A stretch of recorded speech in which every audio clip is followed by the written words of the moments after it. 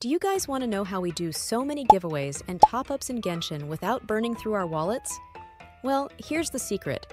There's this website called LootBar.gg, where you can save up to 20% compared to in-game purchases. Since LootBar uses the official partnership route, you can enjoy all the official Hoyoverse recharge events, meaning you can get twice the amount of Genesis crystals if you have the bonus. This is how I purchased 6,560 Genesis crystals for only $47.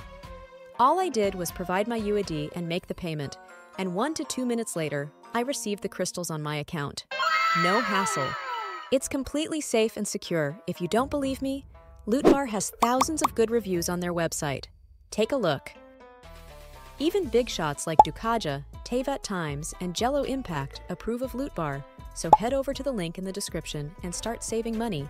New users get 5% off their first purchase. Hello everyone! We've received another exciting update from the reliable source HomeDGcat, and this time it's about Capitano. This information has also been shared by PTL and Team Mew, reinforcing its credibility. Be warned, there are some voice lines included that might be considered spoilers. Let's dive in.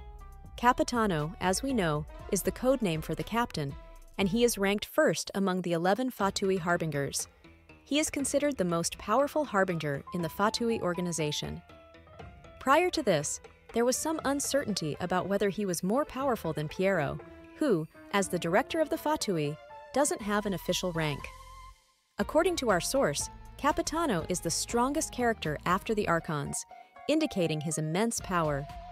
White, another reliable source, has revealed that we will witness a fight scene between Capitano and the PYRO Archon during Natlan's Archon quest. This battle between the strongest Fatui Harbinger and the God of War promises to be legendary, and I can't wait to see it. Moving on to his personality, Capitano is portrayed as extremely righteous, abhorring all evil and adhering to strict moral standards.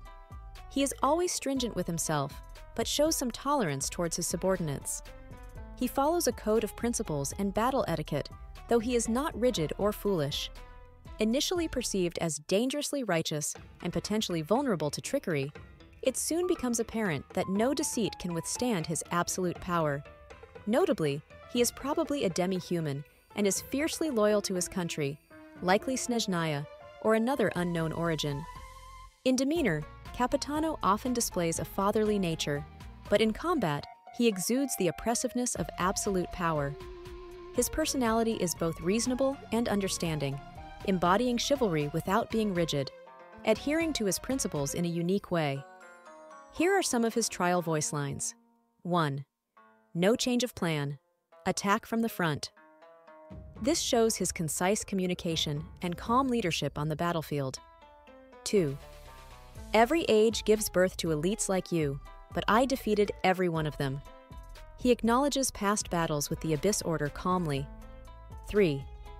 We shall face many hardships on our road towards Her Majesty's ideal, and my responsibility is to fight to the last moment. He remains unfazed by mind games and responds with unwavering determination. We still don't know if Capitano will be a playable character or if he possesses a vision. Since he might not be from Tevat, there's a chance he doesn't have one of the 7 visions. If he does, it would most likely be Geo or PYRO, though this is purely speculative. Before we continue, make sure to check out our Discord server to take part in giveaways, participate in challenge events like this one, get instant leaks and updates, and hang out with other Genshin players, including me. Link is in the description.